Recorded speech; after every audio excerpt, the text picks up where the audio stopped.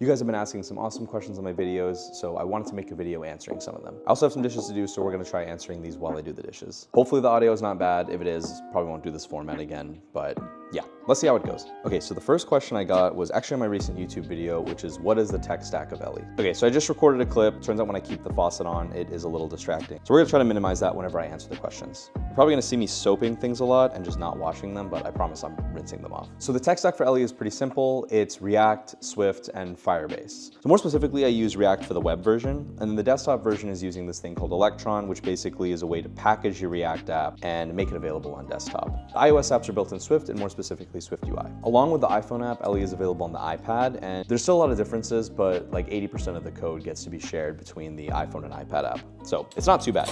For the backend, I actually use this service called Firebase for most of it. Firebase is basically this backend as a service, great because they take care of a lot of the heavy lifting when it comes to the backend. They take care of things like authentication, a database. You honestly don't even have to write APIs to connect to the database. They have a bunch of awesome libraries for React and Swift, so you can plug directly into the database and start editing data, which is really great for beginner developers. I do have a small server, which I do use to host a couple endpoints, like the payment endpoint. Yeah, it's running a really simple Express server. For hosting, I'm using Vercel for the front end. Pretty sure I'm on their free plan. Firebase itself hosts most of the back end, like the database and authentication. I'm using this company called Render to host the small backend server. So to summarize, it's React, Swift, Firebase, and then a small Express server. It's honestly a really simple tech stack that I recommend. Another follow-up question I usually get is, why did I pick React? Why did I pick Swift UI? So let's get into that a little bit. Choosing a tech stack is pretty hard, especially if you're just getting started. It's 2023 and there's thousands of options now for what kind of tech stack you should be running, and there's a lot of people with very strong opinions on what their favorite tech stack is. My opinion is that people should choose the tech stack that they're most comfortable with, that they can build and ship the fastest with, and for me, that just happens to be React. I know a lot of people who are much faster with something like Next.js. I am not one of those people, so I'm not using Next.js. One of the most common questions I get asked is, why didn't I choose React Native or Flutter for the mobile versions? Because Ellie doesn't have an Android app,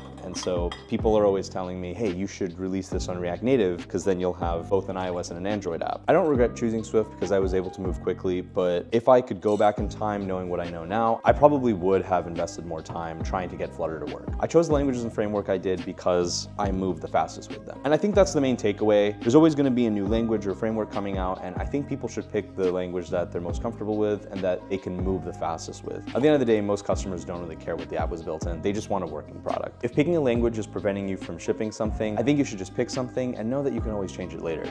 It's not a big deal. Hope this was interesting and that the format wasn't too distracting. If you guys have any questions, please comment below or on any of my other videos, and I'm happy to make other videos answering those questions. Thank you guys for watching, and I'll see you guys in the next video.